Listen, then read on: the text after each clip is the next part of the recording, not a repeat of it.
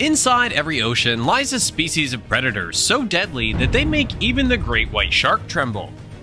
We're talking about one of the ocean's mightiest creatures, the one who sits comfortably at the top of the food chain, as the undisputed apex predator of the marine world.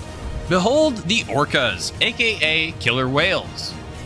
Orcas are the largest member of the dolphin family and are easily recognizable by their distinctive black and white coloring. They're at the top of the food chain and have very diverse diets, feasting on fish, penguins, and marine mammals such as seals, sea lions, and even whales.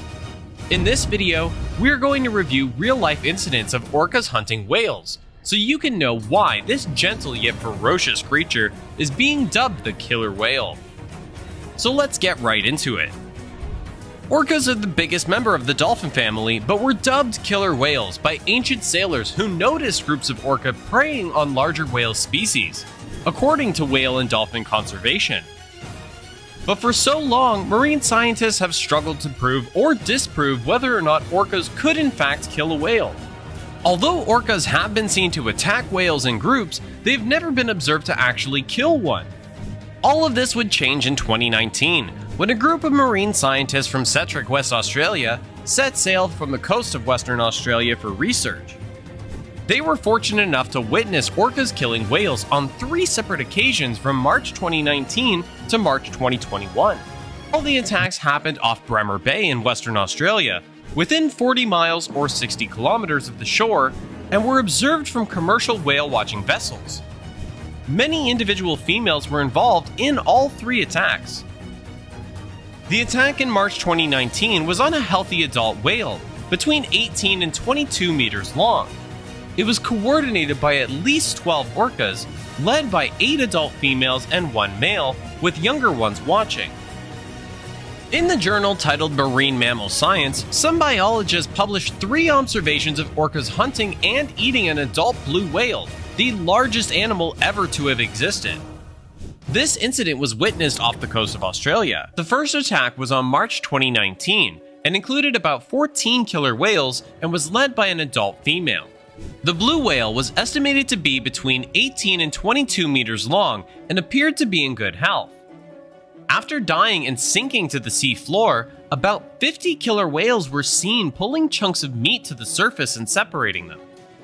The team has since observed the same group chasing her 2 blue whale cubs. 16 days after the first attack, which took place on the coast of Australia, the second predation was observed. It was on a blue whale calf between 10 and 12 meters long. It happened around 25 miles from the first attack and was led by 25 killer whales, including 22 females. Toward the end of the attack, an adult female again put her head inside the whale's mouth to feed on its tongue. For the next 3.5 hours, about 50 killer whales fed off the carcass, bringing large chunks of flesh to the surface, which were torn apart and fed on by various members of the group. There was no evidence of aggression or frenzied feeding, researchers said.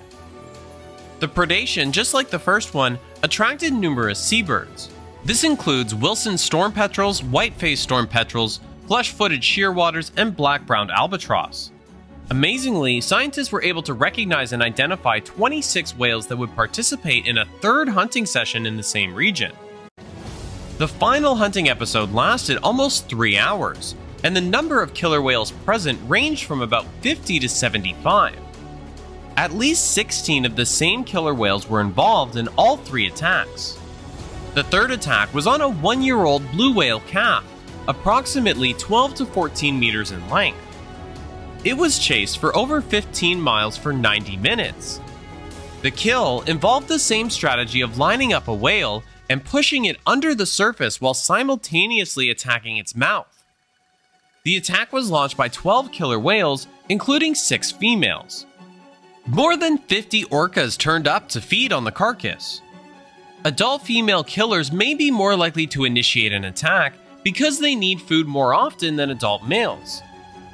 These guys are ferocious with a preference for squid, fish, and beaked whales.